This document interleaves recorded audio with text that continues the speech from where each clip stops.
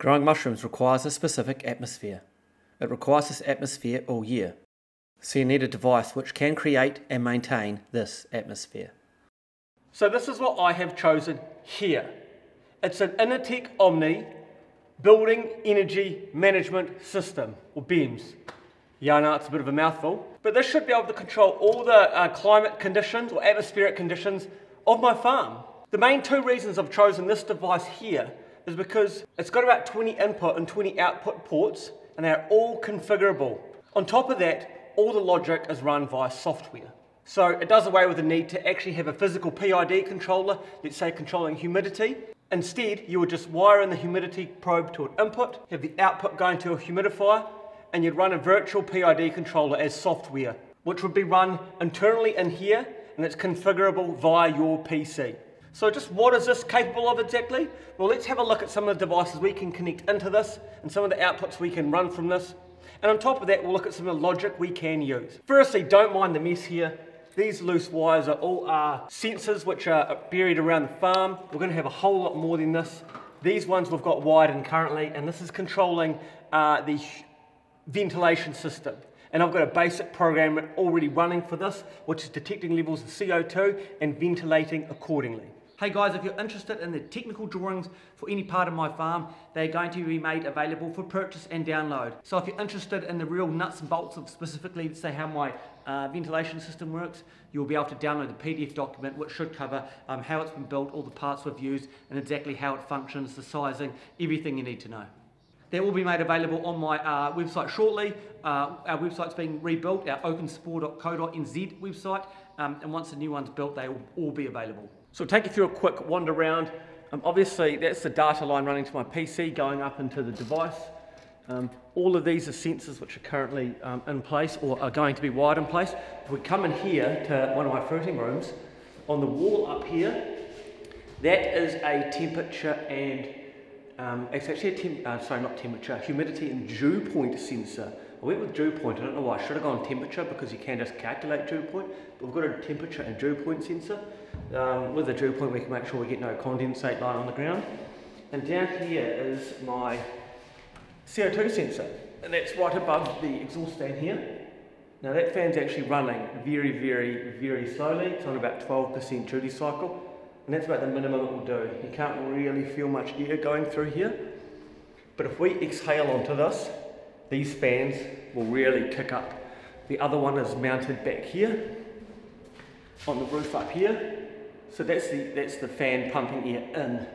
And again, that's running on dead slow. You can hardly feel any air coming out. In fact, I'm going to go as far as I can say you can't feel any air coming out. But that's okay. What we will do is we will inhale onto this Visala CO2 sensor here. These CO2 sensors are actually a bit slow. They do take about a minute to really register and catch up. They're not like instantaneous readings like temperature probes are often, or near instantaneous. But I will just exhale onto this.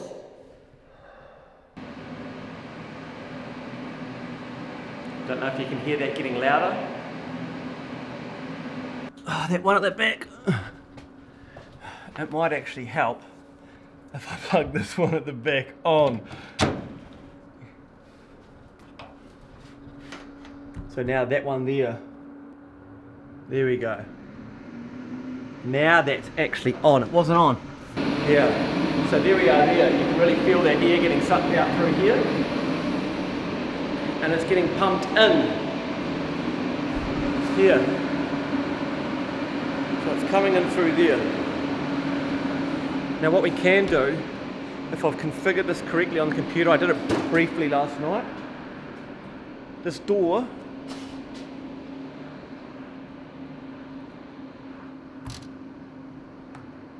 you can see it sucking in. So it's doing that because the room's negatively pressured, which means that extractor fan is sucking out more air than this fan's blowing in, which is what we want for a fruiting room. You can feel that it'll just basically shut itself. Perfect, right? Perfect. So currently that's all functioning from this controller here. Now I'll bring that up what it looks like on the PC, and I'll show you just how it's configured and how relatively easy it is to configure devices like fans and sensors together with this controller. So let's have a look at the software which allows you to build a configuration file and then install it onto your device. The computer doesn't run, or your PC doesn't actually run the device. All you use the software for is to build that configuration.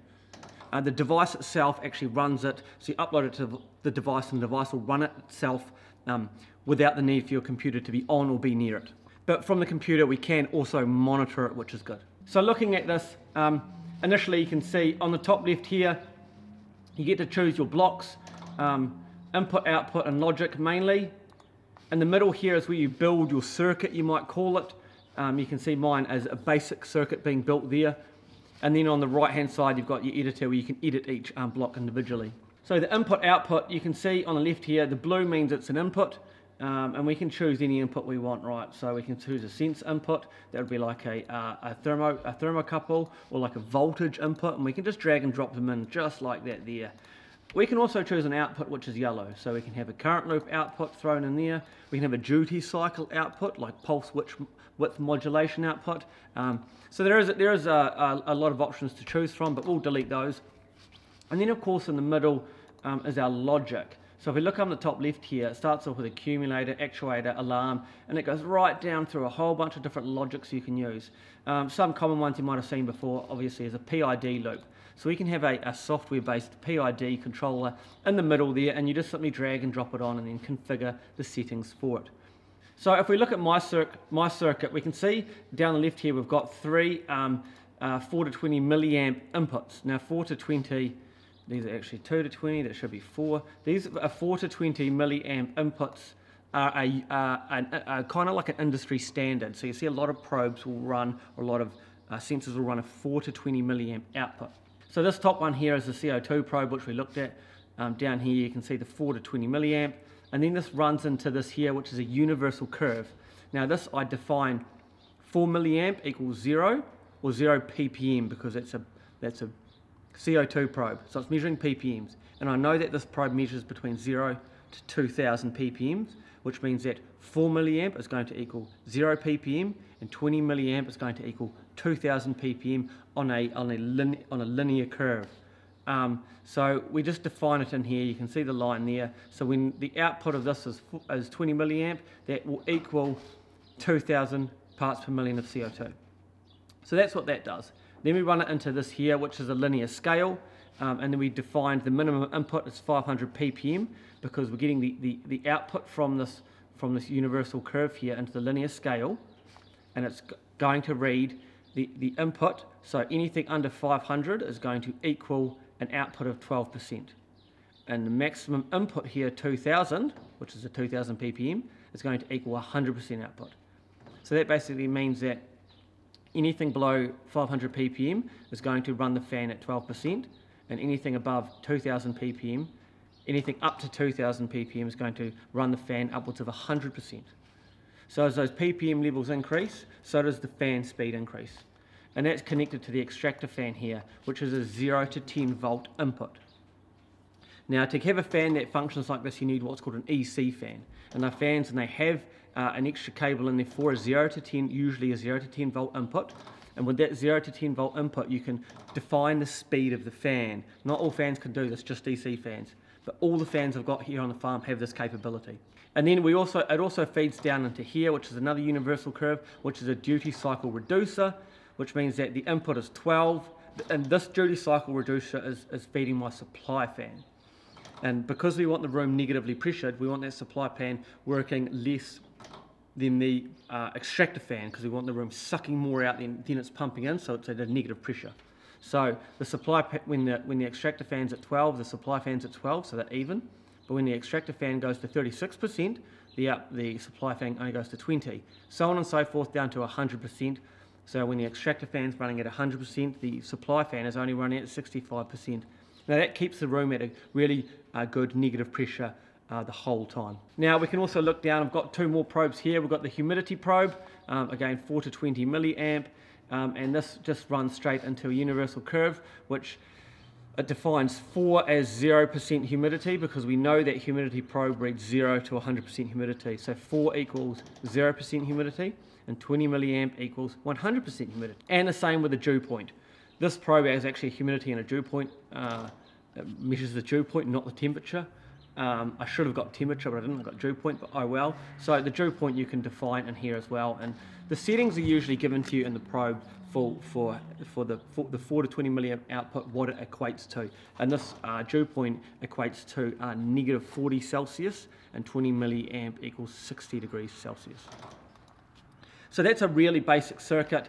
The humidity and the dew point don't control anything. There's no logic on those yet, well, apart from those two there, but there's no controlling logic. And just the CO2 is running. So what we can do is we can actually view this live. So what we do is so this gives us the ability to actually monitor the circuit in real time, and when we're monitoring it, we'll be able to pull up the numbers that those probes are giving us, and we'll be able to show you. From there, what we will also do is we'll also do some exhaling on the CO2 probe to watch, to show you guys how it's going to turn those, when it detects a high level of CO2, it's going to speed those fans up. So here we've got the monitoring going. So the current loop input, and we can read the value of that as 7, sorry, these lost their tags, their titles. So that's the CO2 one there, and that's reading at 7.24 milliamp. And once it runs through this output, it changes it to 403 ppm. So it's currently reading 404 parts per million. Now after that runs through the linear scale, that is telling our fan to run at 12%, which is the bare minimum for the fan. So that fan in there now is actually operating at 12%. And that's just obviously feeding to its voltage output here.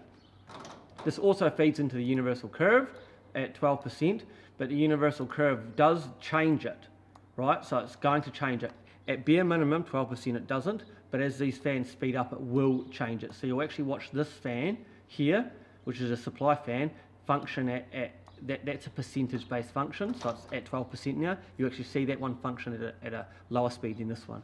And of course, we've got the current loop input for the humidity, which is giving us a value of, wrong side, giving us a value of 32.63% humidity here now. So it's quite warm and it's quite dry.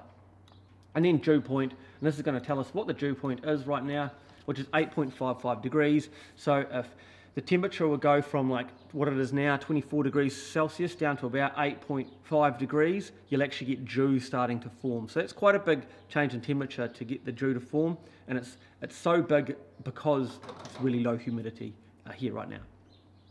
So what I'm going to do is I'm going to pop out the back here, and I'm going to exhale on our probe, and we'll watch this reading, this milliamp reading here, actually increase as I exhale on it, and that will cause a chain reaction and start making these fans work harder to try and get that CO2 out of the room. Of course, the room won't really be full with a lot of CO2, it's just me simulating a high CO2. So there we have, I've just breathed on the CO2 probe, and we're going to watch this value change. The CO2 probes aren't the fastest at recording a change. Here we go, it's speeding up now.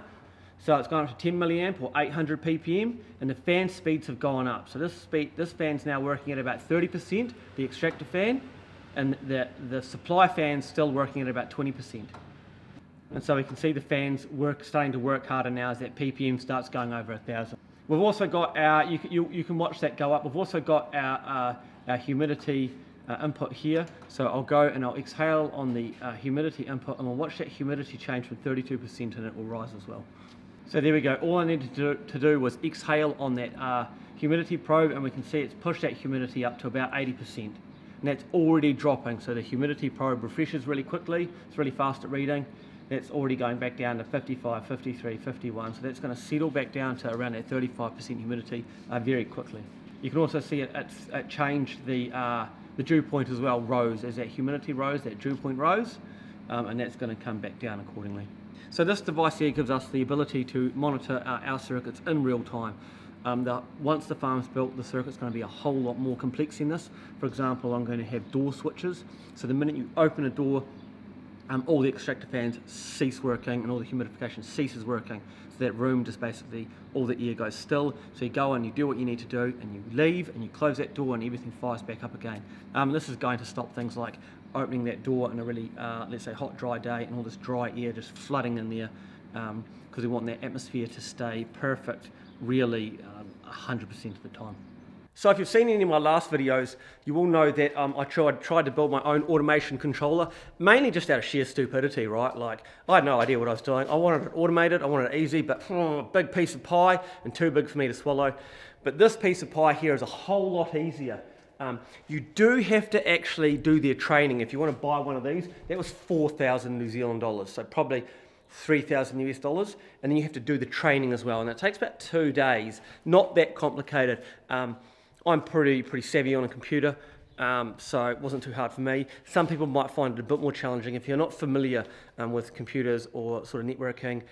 Might be a bit harder, but give it a go. Once you do the training, they of course will sell you the product, and then you're on your own. So yeah, but you know, it's going really good so far, and I do foresee that most of the farm will be running on that device.